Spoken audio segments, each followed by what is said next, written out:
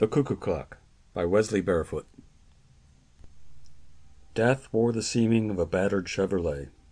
The child's scream and the screech of rubber on concrete knifed through 2 seconds of time before snapping, like a celery stalk of sound, into aching silence.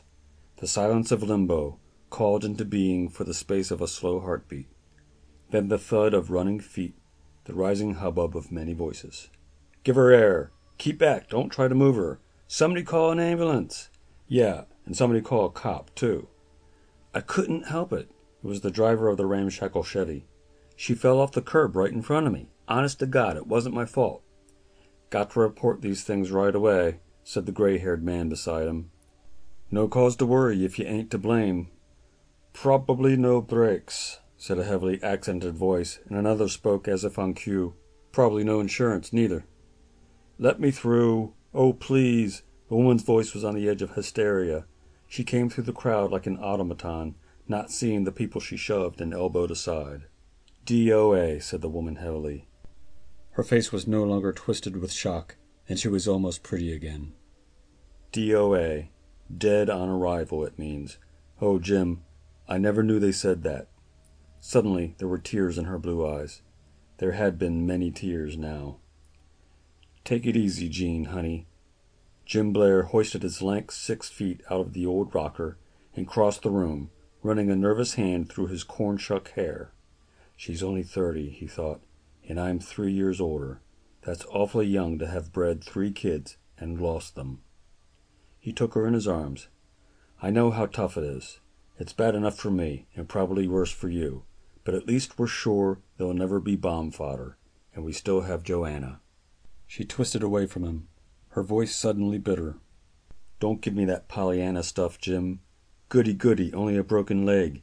It might have been your back. There's no use trying to whitewash it. Our kids, our own kids, all gone. Dead, she began to sob. I wish I were too. Jean, I don't care. I mean it. Everything bad has happened since Joanna came to live with us. Darling, you can't blame the child for a series of accidents. I know, she raised her tear-stained face. But after all, Michael, drowned. Then Steve, falling off the water tower. Now it's Marion. Her fingers gripped his arm tightly. Jim, each of them was playing alone with Joanna when it happened. Accidents, just accidents, he said. It wasn't like Jean, this talk. Almost. His mind shied away from the word and circled back. Almost paranoid. But Jean was stable, rational, always had been.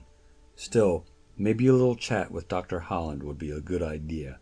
Breakdowns do happen. They both turned at the slamming of the screen door.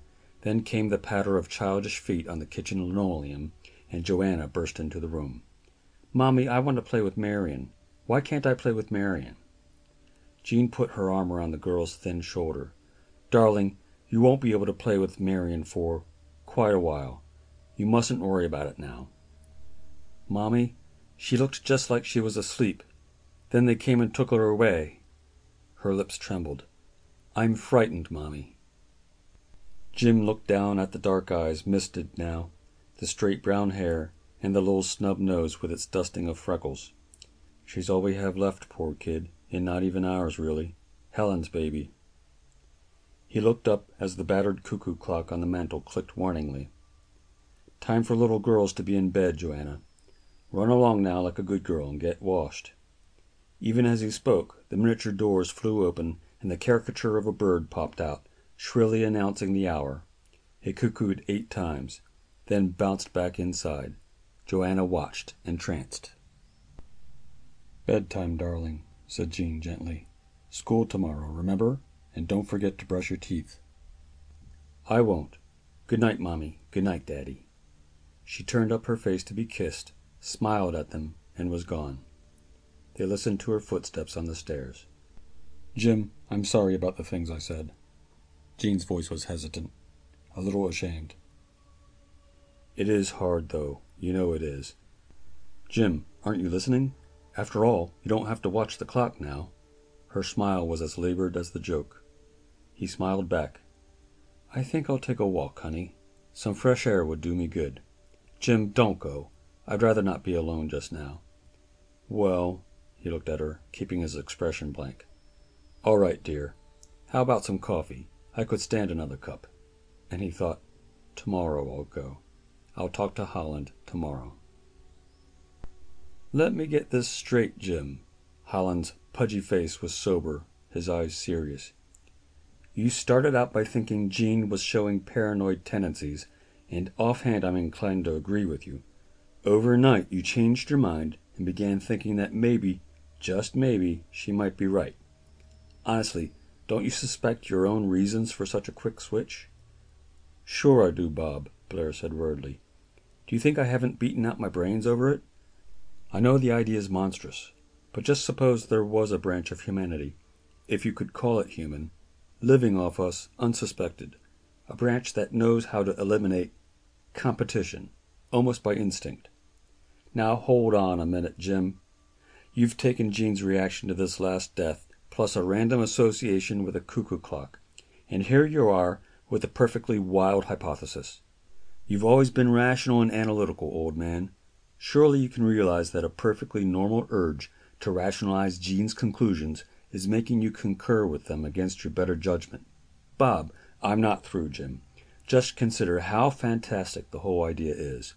Because of a series of accidents, you can't accuse a child of planned murder, nor can you further hypothesize that all orphans are changelings imbued with an instinct to polish off their foster siblings. Not all orphans, Bob. Not planned murder either. Take it easy. Just some of them. A few of them. Different. Growing up, placing their young with well-to-do families somehow, and then dropping unobtrusively out of the picture. And the young growing up, and always the natural children dying off in one way or another. The changeling inherits, and the process repeated, step by step. Can you say it's impossible? Do you know it's impossible? I wouldn't say impossible, Jim, but I would say that your thesis has a remarkably low index of probability. Why don't others suspect, besides you? Jim spread his hands hopelessly. I don't know. Maybe they do. Maybe these creatures, if they do exist, have some means of protection we don't know about. You need more than maybes, Jim. What about Joanna Simmons' mother? According to your theories, she should have been well off, was she? No, she wasn't, Jim admitted reluctantly. She came here and took a job with my outfit. Said she was divorced and had lived in New York. Then she quit to take a position in California, and we agreed to board Joanna until she got settled. Warrenburg was the town. She was killed there quite horribly, in a terrible auto accident. Have you any reason for suspecting skullduggery? Honestly, Jim? Or for labeling her one of your human, cuckoos? Only my hunch. We had a newspaper clipping and a letter from the coroner. We even sent the money for her funeral. But those things could be faked, Bob. Give me some evidence that they were faked, and I'll be happy to reinspect your views. Holland levered his avoirdupois out of his chair. In the meantime, relax. Take a trip if you can. Try not to worry. Jim grinned humorlessly. Mustn't let myself get excited, eh? Okay, Bob. But if I get hold of any evidence that I think you might accept, I'll be back. The last laugh and all that. Pending developments, you take it easy too. Don't let yourself get overworked. Stay out of the sun. So long now. So long, Jim. It was cool in the Warrenburg City Hall, though outside the streets were sizzling. Sorry, Mr. Blair, said the stout motherly woman with the horn-rimmed glasses. We've no record of a Helen Simmons. Nothing whatever. She closed the file with resolute finality. Jim stared at her. Are you sure? There must be something. Mightn't there be a special file for accident cases? She was here in Warrenburg. She died here. The woman thinned her lips, shook her head. If we had any information, it'd be right where I looked. There isn't a thing. Have you tried her last address? Maybe they could tell you something. We can't. I'll try that next. Thanks a lot. Sorry we couldn't help you. He went out slowly.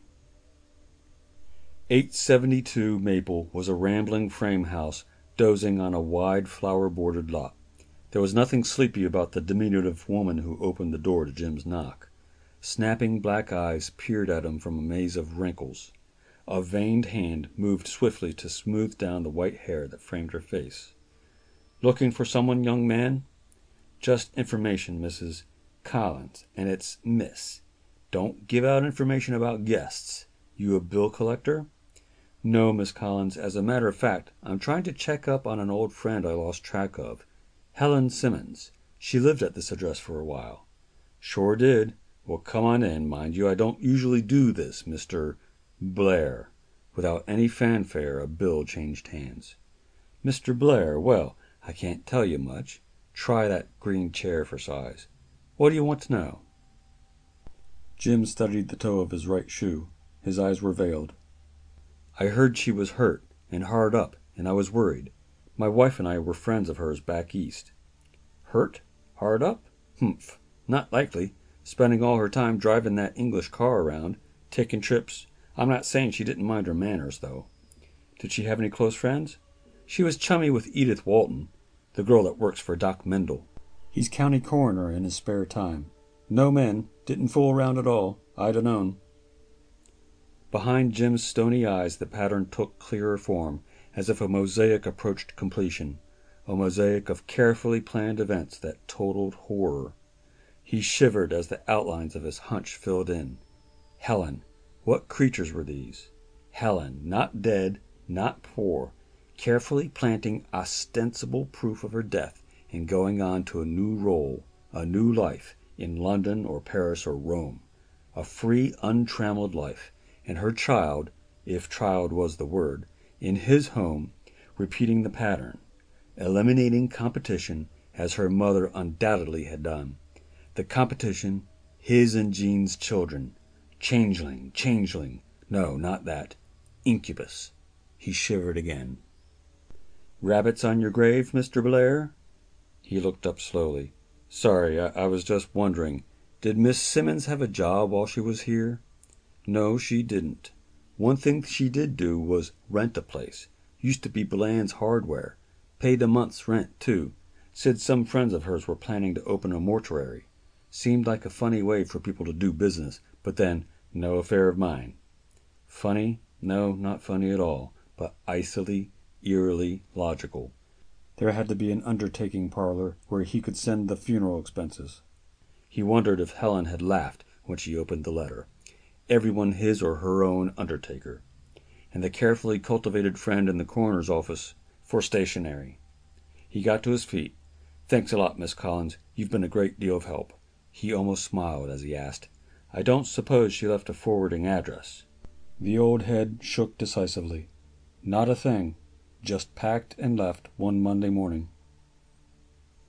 All the loose ends tied up tight on a Monday morning. Nothing to cause suspicion. Nothing to worry about. Only a woman's almost paranoid hysteria and a glance at a clock. Not very much to unmask. Incubus. And what could he do? What could he do? Start talking and land in an institution? Well, there was one thing. Thanks again, Miss Collins. He went out. Swanson didn't look like the general conception of a small-town newspaperman. One knew instinctively that his beard wouldn't have been tobacco-stained even if he'd cared to grow one, and he didn't have a bottle of bourbon in the file marked miscellaneous, or if he did, he didn't bring it out. That never came from my paper, he said precisely. He handed the clipping back to Jim. We don't use that type, for one thing. For another, Miss Simmons, so far as I know, wasn't killed here or anywhere else. You knew her? I knew of her. I never met her. What about this report of her death? Swanson shrugged. Tented manicured fingers. It's a hoax. Any job printing shop with a linotype could do it. In all likelihood it was someplace in San Francisco. That's closest. It would be very difficult to check. His curiosity was showing. I see. Well, thanks for your time and trouble, Mr. Swanson. Not at all. Sorry I couldn't be of more help. One thing to do, one thing that must be done. Motors over the mountains, and riding with them the numb resolve. Motors over the salt pans, the wheat lands, the corn belt. The stewardess stops again. Coffee, sir? A sandwich, perhaps? I beg your? Oh, no thanks. She watches him covertly, uneasily, longing for the end of the run. Motors in the night, and the dull determination growing, strengthening. The airport, baggage, the ancient taxi with the piston slap, and at last the dark, familiar street. Jim, you're back. Oh, Jim, darling. Next time they send you west, I'm going too. I am. Okay, Jean, sure. Why not? What's the matter, dear? Oh, you're tired, of course. I should have known. Sit down, Jim. Let me get you a drink. In a minute, Jean. Do it now. Now. Now. Where's Joanna? She's in bed, hours ago. Jim, has something... Nothing, dear. I just want to look in on her. And freshen up a bit, of course. Jim. He smoothed away the worried frown with his forefinger. In a minute, dear. She smiled uncertainly. Hurry back, Jim. The stairs unwind irrevocably, slow motion in a nightmare. The bedroom door opens, the hall light dim on the bed and the child's face, incubus in the half-dark. For a moment, Jim remembered wondering somewhere, sometime, what strange powers of protection might be implicit in such a creature. As the thought came into his mind, Joanna stirred. She opened her eyes and looked at him. He took one step toward the bed. The little girl eyes, over their dusting of freckles, slitted. Then they opened wide, became two glowing golden lakes that grew and grew.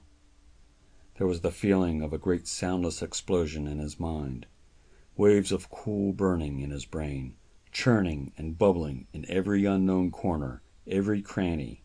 Here and there a cell or a group of cells blanked out, the complex molecules reverting, becoming new again, ready for fresh punch marks. Synapses shorted with soundless cold fire and waited in timeless stasis for rechanneling. The waves frothed, became ripples, were gone. He stood, unmoving.